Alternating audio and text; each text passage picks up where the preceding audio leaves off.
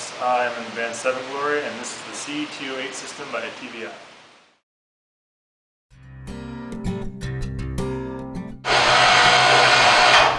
We just have ours hung from a winch from Harbor Freight.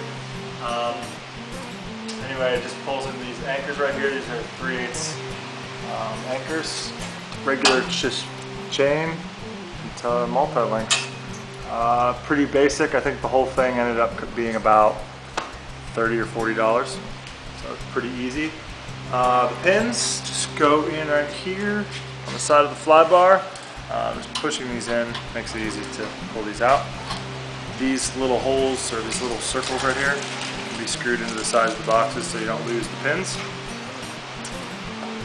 Alright, that's pretty much it for the rigging. These are the jumper cables that we made. They do not come with the boxes. These are NL8 connectors. We ended up using 12 gauge cable. I would probably recommend 13 or 14 gauge just because it was pretty difficult to wire. When you order the boxes, you will get the PowerCon connector here.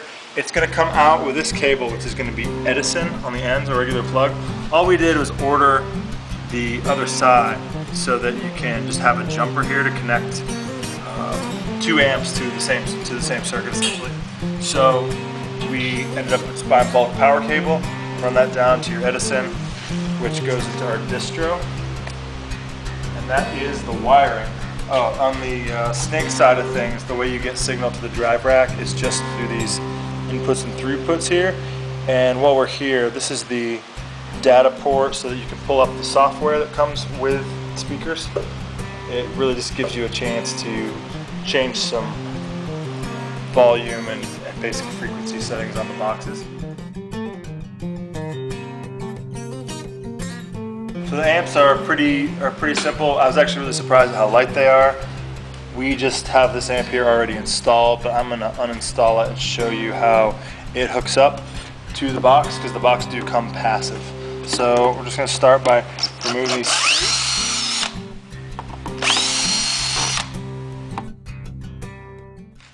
Alright, so now we've got the screws loose. Just pull this amp out.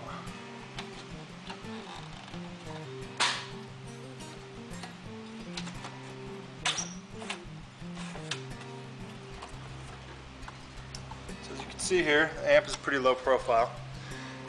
It just connects with this jumper system, which is actually a whole lot less confusing than it seems. Your amp is going to come with this in its own little plastic box. This plug just comes out of here. It's pretty simple. It goes down here to this jumper. All you're going to need to do this job correctly is a small straight flathead screwdriver and a set of wire strippers. In the end here you can see there's these little screws, and you just connect the colors to the corresponding colors on the jumper that's coming out of the passive end here, and the amp does the rest of the work for you. Really easy, and the boxes sound really awesome. So whenever you're done hooking up that jumper, be careful not to get your cables hooked into the side of the box. So you'll pop your amp back in. It's nice and snug.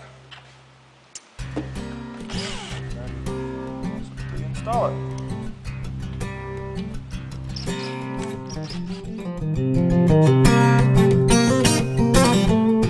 So to use the software with the speakers is pretty easy. You just need a USB cable, your USB one end on the other side. You're going to go into the back of your box. Well, it is on.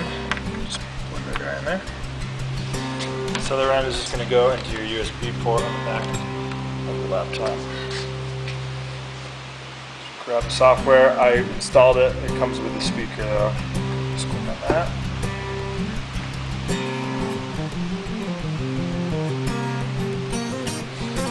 This is just asking me to make sure that my amp is on, which it is. Wait for it to scan, have a nice conversation with the PC. Connects up there. And there you go, you got a live connection with the amplifier. All this stuff is you know, if you want to switch it back to the factory or bring up a saved setting that you have. Maybe you have We use a rack of 4 on each side, so we bump ours up a few dB on the top boxes that are shooting more at the people in the back. You can control either woofers or the horns with the basic EQ stuff, you know, volume or whatever there. But it's all savable, and word on the street is that they're coming out with some more goodies for this in the near future. So just keep tuned to what TVI is doing. Coming up, some pretty exciting stuff. Anyway, this is the TVI C-208, and yeah, we love it. Thanks.